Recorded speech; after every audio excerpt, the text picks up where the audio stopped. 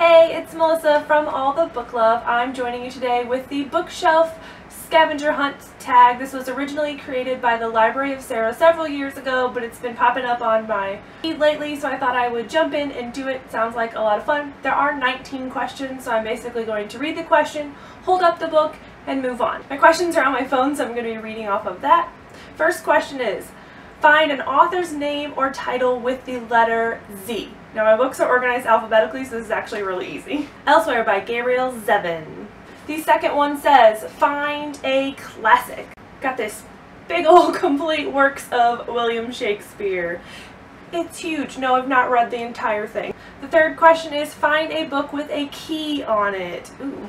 Going with The Archived by Victoria Schwab. The fourth question is to find something on your bookshelf that is not a book. I'm going to go with my Talk Nerdy to Me sign that sits on one of the corners of one of my bookshelves. Question 5 says, find the oldest book on your shelf. The oldest book I have is Baseball Stars of 1965. It was published in March of 1965. I have no idea why I have this book. I think it was originally given to me for my classroom, and obviously none of my kids want to read about Baseball Stars in 1965, so it got moved to my home library. Question number 6. Find a book with a girl on the cover. I'm going to go with Wicked by Gregory Maguire. Technically, Elphaba's on the inside of the cover, but you can see her from the front cover, so I'm going to say this counts.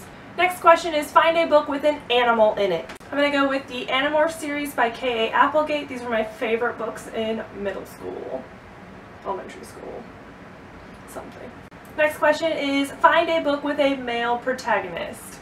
I'm going to go classic with this one and call Harry Potter by J.K. Rowling, obviously. Full stories told by Harry's point of view. Next question is, find a book with only words on it. I'm assuming this means the cover. I'm going to go with When We Collided by Emery Lord. Next question is, find a book with illustrations in it. This will be pretty easy because I have an entire shelf of comic books. I'm going to go with Fairy Tale Comics.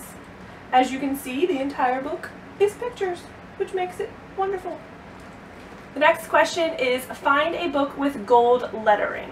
This one was a little bit trickier, but I found The Tommyknockers by Stephen King.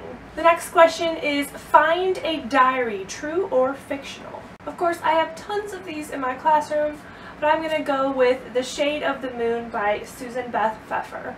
The next question is, find a book written by somebody with a common name, like Smith. For this question, I'm going to go with Lockdown by Alexander Gordon Smith.